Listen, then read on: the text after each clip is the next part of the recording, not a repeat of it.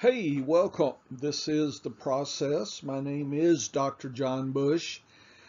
We have arrived at lesson 50 here. Who would have thought? This is continuing my team focus of Dallas and Denver this time. Please go back and start with the beginning. This is all in alphabetical order, not by my preference of teams. And everything is designed to help you win your fantasy football drafts. We definitely use metrics here around this environment.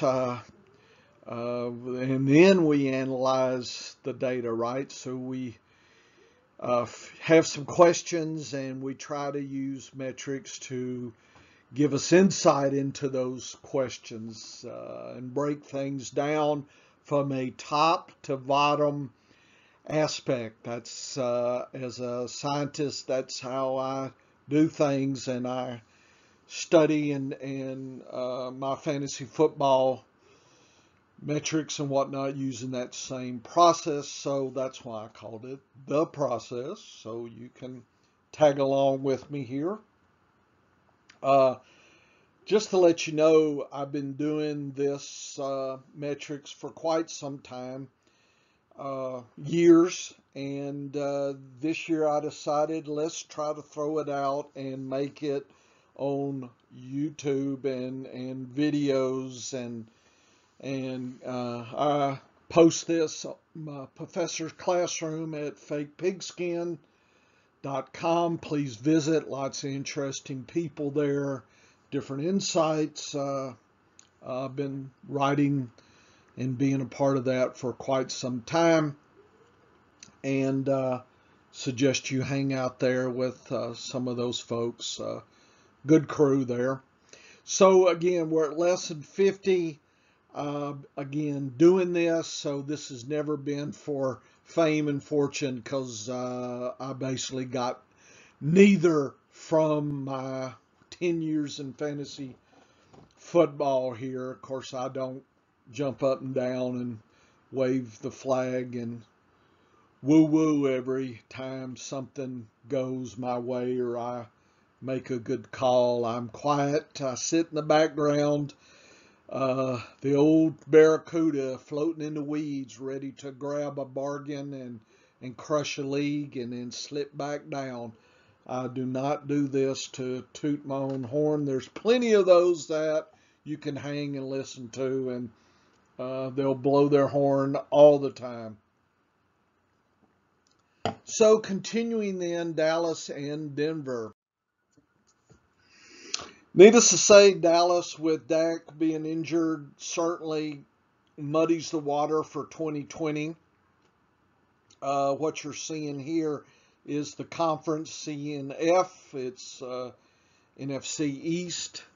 The team, the position.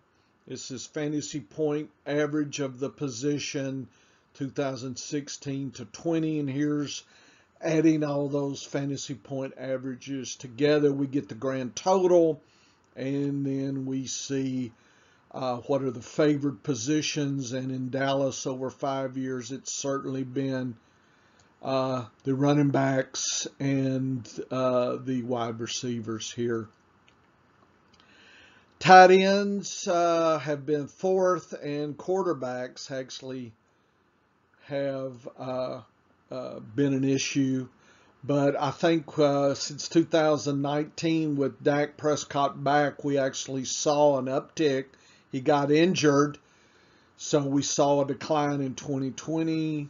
One would predict that we're going back here to the 2019 level. Just kind of, that's what I'm thinking. That's what most people should be thinking.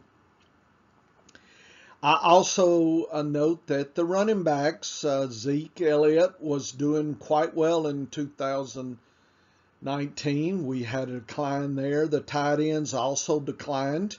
And so with so many declined, there was an overuse of the the wide receivers, and they showed a 5-year top. And by the way, the blue circle is a 5-year metric top there. So Dak took in 2019, great year. Certainly wide receivers did well, but they did better in 2020 versus 19. So if we use 2019 as a view of what 2021 will bring us, we are definitely going to be jumping back on the Zeke Elliott bandwagon and look for maybe some depth in the running back. And I think tight ends, there's going to be a bargain or two late in the drafts. I'm kind of seeing that. The thing with the wide receivers, lots of activity, but the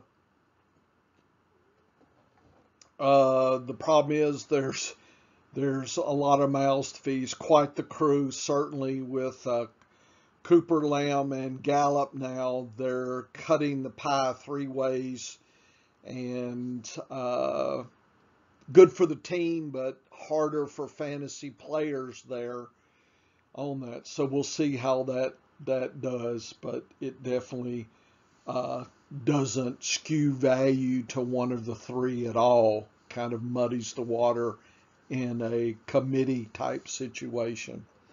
Okay, so let's continue here.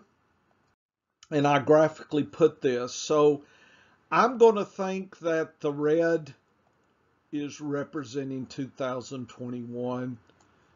Okay, if that's the case, we're going to have a nice quarterback, running back, tight end, wide receiver kind of thing. I think most people would think Dallas should be competitive for the Super Bowl, the playoffs, etc. In the East, I think, probably should win the conference. But, that's kind of common knowledge. We'll see how everybody's injuries with Prescott shake out. But right now, since this is, we have to kind of read the tea leaves, that's where I'm thinking at this point. So that's the assumptions.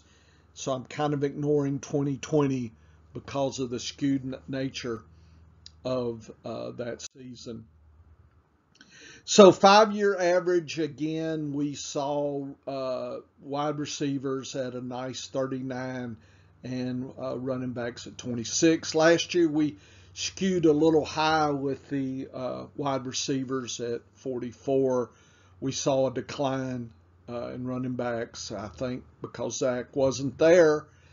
And so we had a decline and then an increase. And I think that shuffles to probably look closer to the 2019 numbers. Okay, so what is the PPR looking at ADP levels kind of right now towards the end of May here. Quarterback Dak is 5th round. That I think is a good price. It's a fair price. I've been taking him as my quarterback 1, okay, in best balls. Zeke is the 7th running back. That may be a little low if he can bounce back, but it's another year of age, so that I'm kind of conflicted there. I'll take him if nobody else is near the 7th pick. I do like some other plays there, but I won't hesitate to take him if other selections are gone at that point.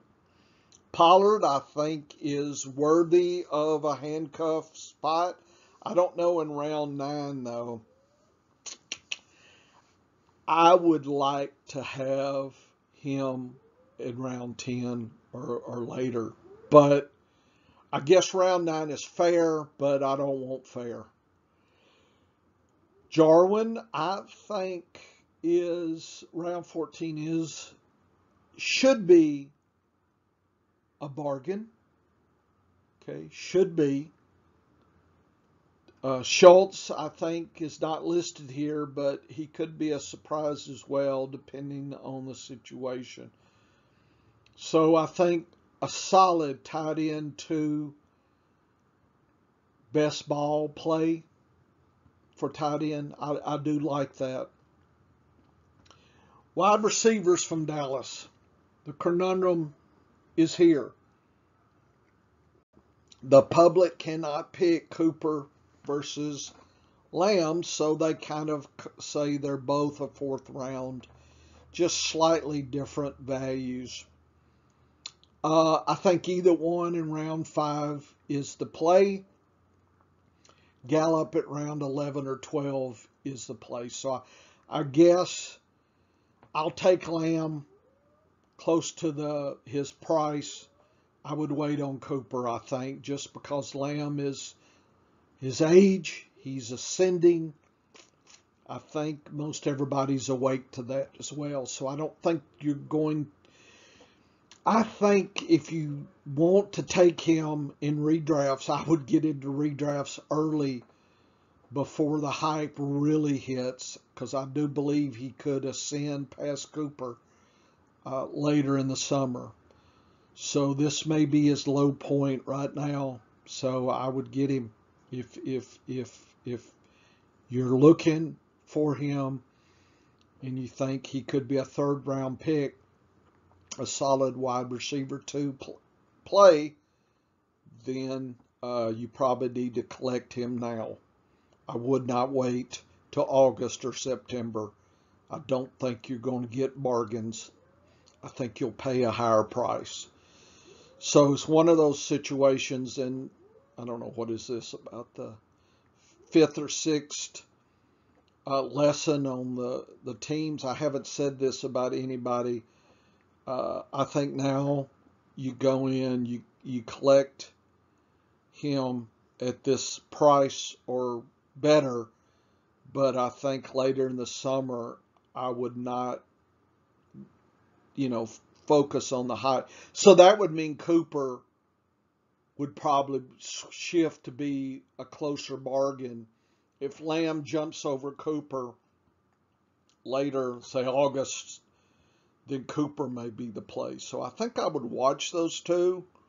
They have a lot of these softwares you can, follow trends on ADPs and whatnot. I would definitely, and even Gallup, I would definitely follow these people. Gallup may be the forgotten one and worth a good wide receiver for play. So I would not forget about him as well. He could be a good spot start or a best buy pick. So I guess what you're hearing is I'm fairly optimistic about this crew. It's just finessing the price I'm paying. Okay, I guess is the take home, which is probably what, most people that have been playing for a while do. If you're new to the game, that's that next step where it's kind of like, it's a good play, but it's the wrong price, right? Good car, but it's too high, right? Jaguar, love it, but I can't pay the price. So I guess that's where I'm at with the wide receivers in Dallas. I'm optimistic. It's just pick your spots. Here's the 5-year versus 2020 usage. Again, we declined everybody but running back if you look at the blue versus the red. The triangles are the differences, and the 0 differences. So decline differences are below the pink line, and we see QB, RB, and tight end all declined because Dak wasn't there. And in balance, then Dalton and whatnot went toward the wide receivers skewed. I think they'll come back and some of the other ones will adjust. So I think 2019 is the key to sorting out these positions. But here's the actual metrics from 2020. Okay, that was good. Spent too much time in Dallas. This is AFC West. We're talking Denver. Quarterback, Drew Lock, people crab on him. He did pretty good, 280. The QBs did pretty good. And you're saying, well, why aren't they talking? Because that's a sucky number, right? And notice the last 5 years have been a suck fest. Wide receivers have been the skew here in Denver. The golden age for wide receivers, 2016. Oh, I forgot to mark. 2017. So I don't know what I'm thinking. Okay, running backs, 2018. And quarterback and tight ends. Noah Fant is a play. Look at that. That's a nice comeback here. Running backs declined almost a 5-year low. So there's issues there. Wide receivers, there's a crew, and that cuts their value. Let's see what we saw here. So I think if you look, quarterback has been fairly steady, which is not so strong. Decline in running backs. Fant has been great. Hello. He might be a late tight end one for you. Wide receivers, a little bit of a decline. Okay, so I guess I'm bullish on the tight end, and that's about it right now, because who is the quarterback? So there's lots of talk that Denver wants Aaron Rodgers. Right now, he's not there. Who knows? This is the 5-year average has been skewed to the pass, and 2020 was also continued to be at about 40% there. Tight ends really did well. Running backs really declined. Okay. So, Melvin Gordon, Javonte Williams, and Boone. The public says Gordon is worth twice Williams and almost 3 times Boone as far as value. I think you want Gordon is a good play in best ball and a good running back too in best ball. Redrafts, I'd want round 6. Williams is a surprise, but given the environment, I just don't know if the young running back, what happens. I guess if there's an injury, he'd be an interesting handcuff. So you might pick him up in round 12. Boone is for sure around 15 or later. He's a stab, even in best ball. Noah Fant, 6th round, almost 7th. I think that's a good price. I think I would take him there. If I'm playing late round tight end, Fant would be one of my plays. He would probably be a streaming option. I think if I miss on the top 2 or 3, then I think Fant would be a great use as a streamer with somebody else to flip them back and forth in a streaming play. And notice I didn't even rate the quarterback because I don't know what's going on. So I'll let you figure that out later.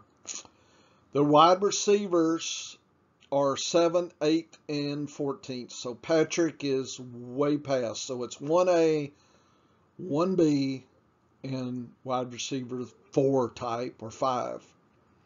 Sutton and Judy. Public says Sutton, but there's only a round difference. I think I would take if I'm taking one, I think you'd have to take Judy. Just you pay less. Sutton may be too expensive. Yes, a round later, so 8th and 9th pick on either one of those is a play. But right now, if I can get them at where they're going, I would take Judy. Patrick would be a best ball stab only. Okay, wide receiver 5 only. Okay, which is fine. I mean, you need some people that could surprise. Depends on the quarterback. If Aaron Rodgers is in Denver, these numbers go wacky. Fant moves up. Sutton and Judy will move up around. So there'll be a 6th, 7th play. I'm not sure the wide receivers will, the running backs will go up. So people will get a little crazy. Come August, and if Rodgers is there by then, I think you won't get 7th and 8th pick on Judy and Sutton and Fant in almost round 7. I think you'll have to pay a round higher price. If you get Locke, you may get some bargains here. Okay. If you get Locke, I wouldn't expect a dramatic change from last year, I guess is what I would try to say. Okay. So, Fant hits me as the play.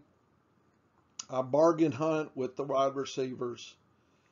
Mildly intrigued with Williams as a handcuff play. Would take Gordon in best ball. Love to get him at round 6. Okay. Do I have another slide? I think I'm done. No, forgot this slide.